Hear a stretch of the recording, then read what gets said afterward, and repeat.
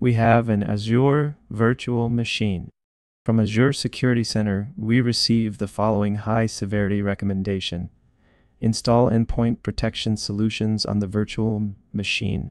What should we do to resolve the issue causing the high-severity recommendation? A. Add the Microsoft anti-malware extension to virtual machine. B. Install Microsoft System Center Security Management Pack for endpoint protection on virtual machine. C. Add the Network Watcher agent for Windows extension to virtual machine. D. Onboard virtual machine to Microsoft Defender Advanced Threat Protection. Okay, now pause the video here, have a bit of think, and then continue when you are ready. Adding Microsoft Defender Advanced Threat Protection provides a comprehensive threat management solution integrated with other security services. This would address the need for advanced protection features necessary for full security coverage on virtual machine. Other options like installing specific extensions or tools may cover some aspects, but lack the breadth needed for high-severity recommendations, which likely require a broader threat management approach.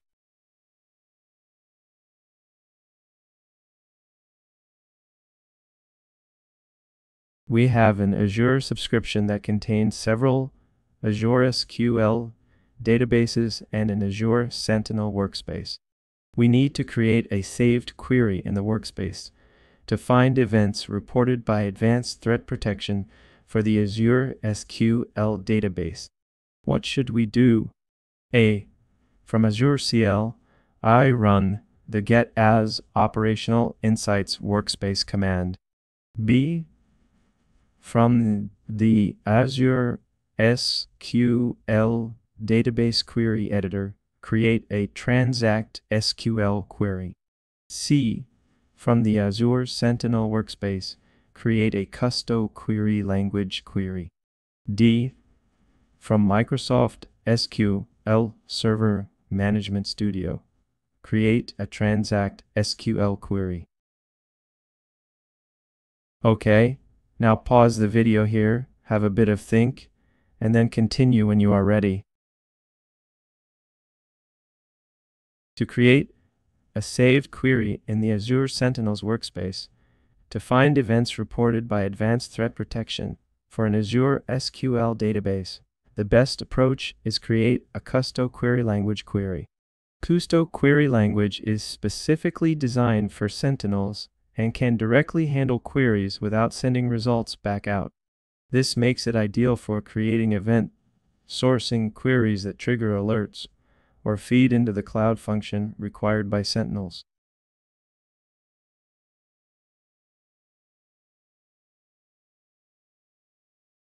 We have an Azure subscription that contains an Azure SQL database. We plan to audit this database. To configure the audit log destination, the solution must meet several requirements. Custom query language, support for querying event. Minimize administrative effort. What should we configure? A. An event hub. B. A storage account. C. A log analytics workspace. Okay, now pause the video here, have a bit of think, and then continue when you are ready. To effectively audit the Azure SQL database while leveraging custodious query for event querying and minimizing administrative effort, the optimal configuration is a log analytics workspace.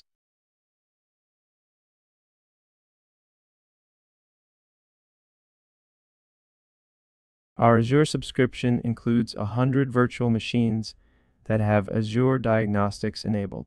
We have been tasked with retrieving the identity of the user that removed a virtual machine 15 days ago. We have already accessed Azure Monitor. Which of the following options should we use? A. Application log. B. Metrics. C. Activity log. D. Logs. Dial. Okay, now pause the video here, have a bit of think, and then continue when you are ready. To retrieve the identity of the user who removed a virtual machine, you should use the activity log in Azure Monitor.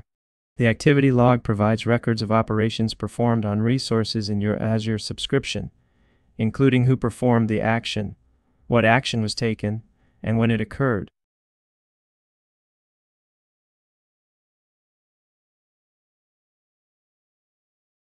We have a hybrid Azure Active Directory configuration consisting of users who run Windows 10 and are integrated with Azure Active Directory.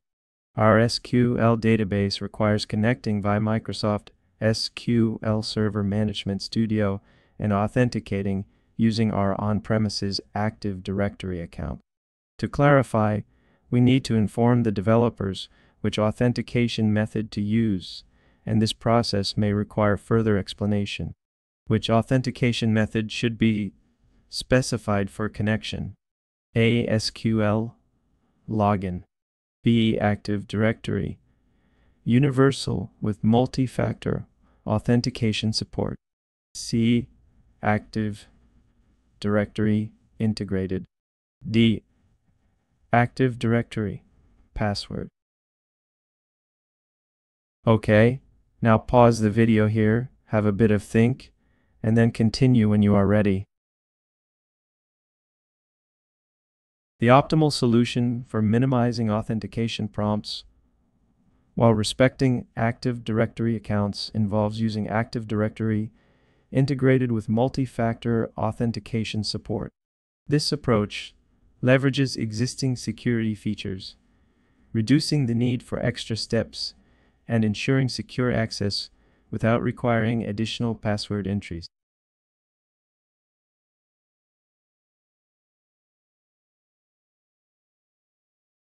Our network includes an on-premises Active Directory domain, which is synchronized with Azure Active Directory. Azure Active Directory Connect is installed on a domain member server. We need to ensure that a domain administrator for the domain can modify synchronization options while adhering to the principle of least privilege.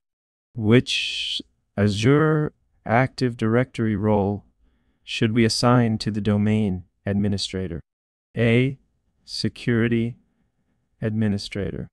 B. Global Administrator.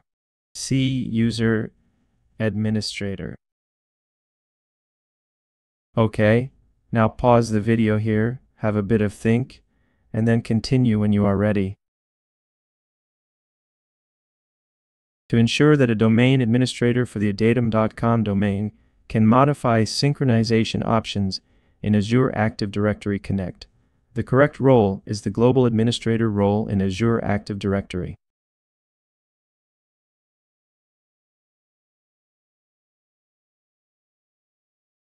We manage an Azure Container Registry. We have been tasked with assigning a user a role that allows image uploads to the Azure Container Registry, while ensuring the role has only the required privileges. Which of the following roles should we assign? A. Owner. B. Contributor. C. push. D. pull. Okay, now pause the video here, have a bit of think, and then continue when you are ready. The most appropriate role to assign for uploading images directly to Azure Container Registry is a push. This allows users to upload files without requiring additional permissions beyond basic file handling capabilities.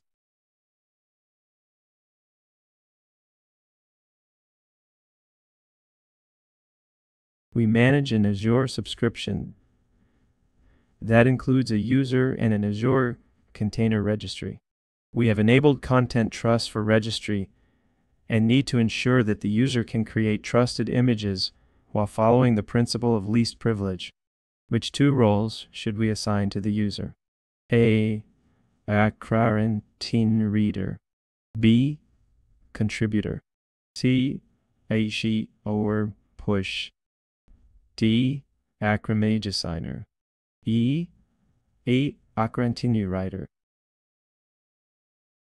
Okay, now pause the video here, have a bit of think, and then continue when you are ready. To ensure user can only create trusted images in registry using least privilege, assign these to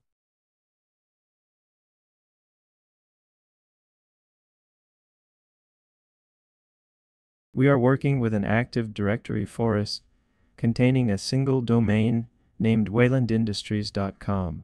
We also manage an Azure Active Directory tenant with the same name. We have been tasked with integrating Active Directory and the Azure Active Directory tenant, and we plan to deploy Azure Active Directory Connect.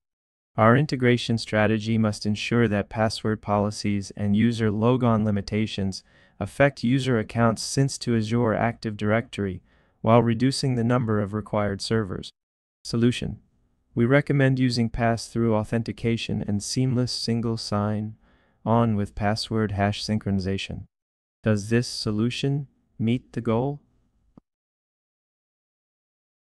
Okay, now pause the video here, have a bit of think, and then continue when you are ready. The given solution uses pass-through authentication with Azure Active Directory Connect, which ensures that Active Directory accounts can sync to Azure Active Directory tenants automatically. This includes seamless single sign-on, allowing users on one directory to access the other effortlessly without manual setup.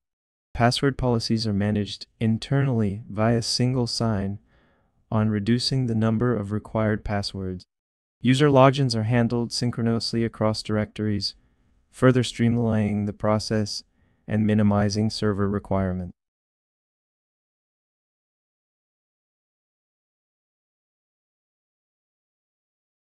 We have 10 virtual machines on a single subnet with a single network security group.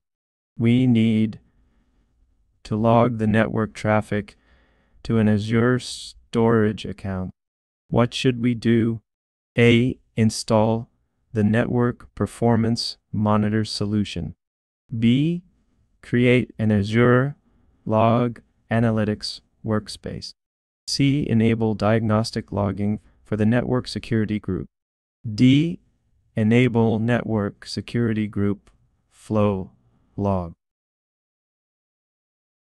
Okay, now pause the video here, have a bit of think, and then continue when you are ready. D. Enable NAG flow logs.